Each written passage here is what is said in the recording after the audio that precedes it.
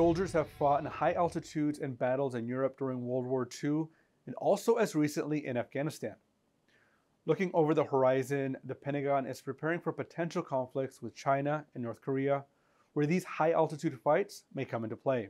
The U.S. Army Research Institute of Environmental Medicine, otherwise known as USAREUM, has Pikes Peak Lab in Colorado, as well as other locations to study how soldiers deal with altitude. They also have a controlled hyperbaric chamber tucked away in Natick, Massachusetts, where Military Times editor Sarah Sicard and I recently visited. So can you tell me a little bit about where we're standing right now? Definitely. We are in U.S. Army Research Institute of Environmental Medicine's hyperbaric chamber that's located in Natick, Massachusetts. Can you tell me a little bit about what a hyperbaric chamber is and what it does? Yeah, definitely. So a hyperbaric chamber, in its most simplest form, is actually like a really large vacuum. And so you actually suck out the air, and this reduces the amount of pressure. And essentially we're simulating the lower pressure that somebody would experience when they go to high altitude. So when a soldier goes to high altitude mountainous terrain, there's various different impacts on their health and readiness. And so the first is acute mountain sickness.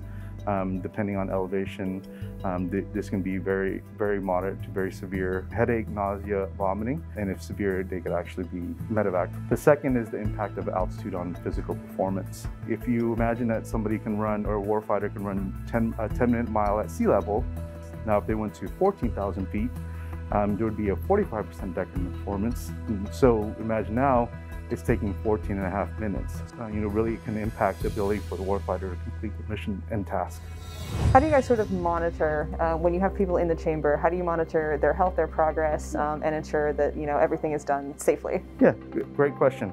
The chamber is separated into two research chambers, the small chamber on the left-hand side, the large chamber on the right-hand side, and what we call the antechamber or airlock in the middle. Okay, and so when we conduct studies, the crew chief will sit here, and then we actually have two other individuals helping to operate the large and small chamber. All the time there's somebody on station watching the volunteers.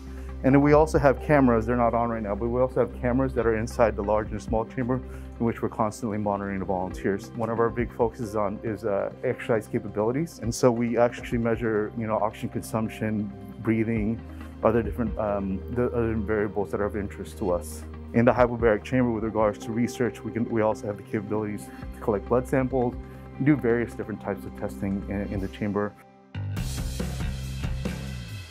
In the last 5 years, we've been looking at prediction algorithms. So what that is we want to predict in real time which soldiers are most likely to get acute mountain sickness before they get it.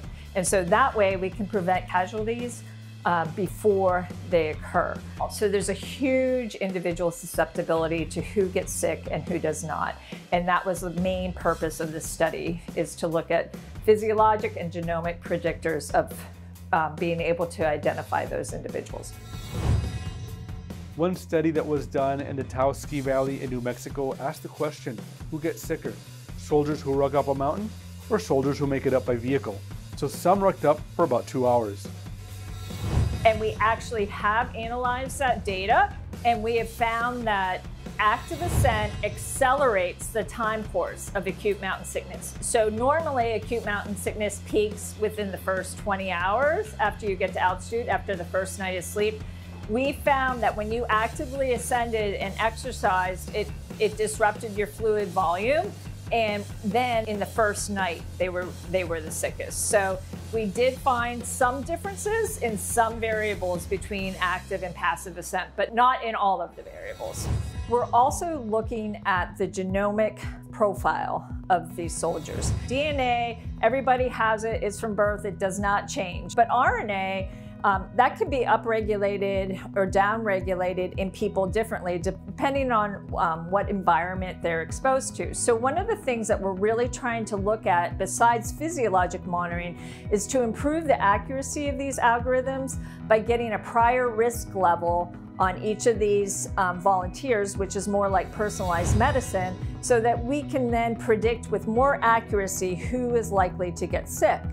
So the Army scientists have collected a lot of data in the field and in the hyperbaric chamber. But how will Army squads use this? the researchers are turning to at-home pregnancy tests for inspiration. So we want to develop something that either they can spit into or they can pee on. So we want it to be very simplified. So similar to COVID, where you get the screening test for that, we want to have a screening test on a stick they can either spit in, pee on, that will give them, yes, you're high risk, medium risk, low risk.